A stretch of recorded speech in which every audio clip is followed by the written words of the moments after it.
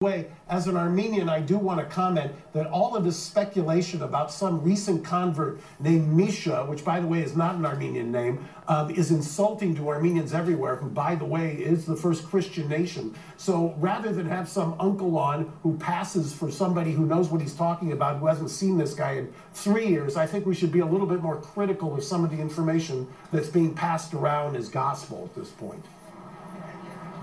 Right, and Wolf, actually in the interview with the uncle, it did come out that that uncle has not seen these kids, or these adults, these young men, as you said, in 2 to 3 years. In 2 to 3 years. So how he know? I mean, he's been.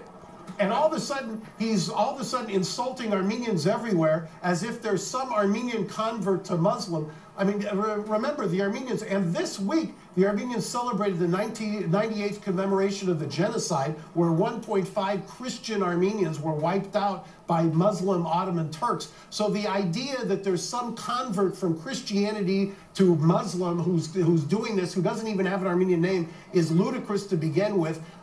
Somebody needs to give this uncle a field sobriety test, because I think this guy was under the influence of something.